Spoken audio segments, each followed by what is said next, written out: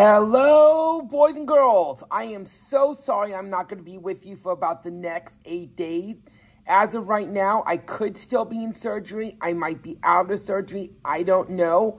I already missed you guys. It's going to be a very long time, but I know you guys can do it. As 8th graders, I would like to go over a little bit about what you are going to be doing while I am gone. Mr. Wopkin, I am so thankful that you are here and you're going to be here for the next 7 days. But I do need to remind you that these students do like to talk, so please don't be too nice because we don't want them blaming you for them getting a bad grade because they're not doing what they're supposed to do.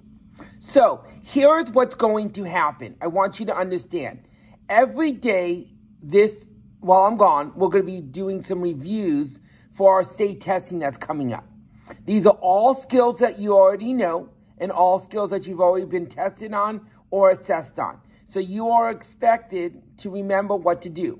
However, I will be giving a video for you to look at every day to help you be successful.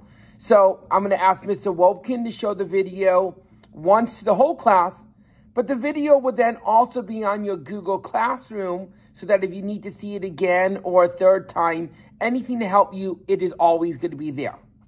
Each day you're going to have a worksheet. That worksheet is going to be due the following day, essentially.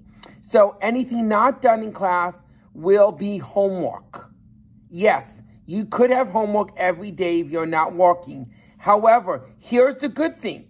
I am not going to grade your work until I come back. So if you don't do your work on Monday, I won't know.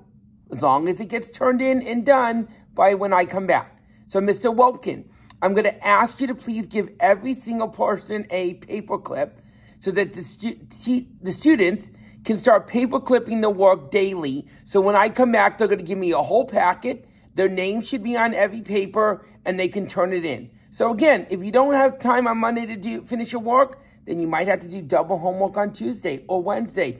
I really don't care. It just has to be due when I come back on Thursday of the week after spring break. That's when I will be collecting all of your work.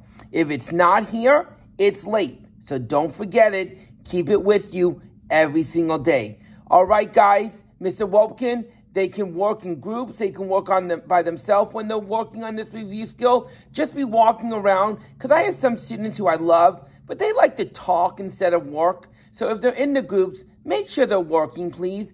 I don't want them blaming you for them saying, well, you allow them to do this or you allow them to do that. Students, I'm expecting the work to be done.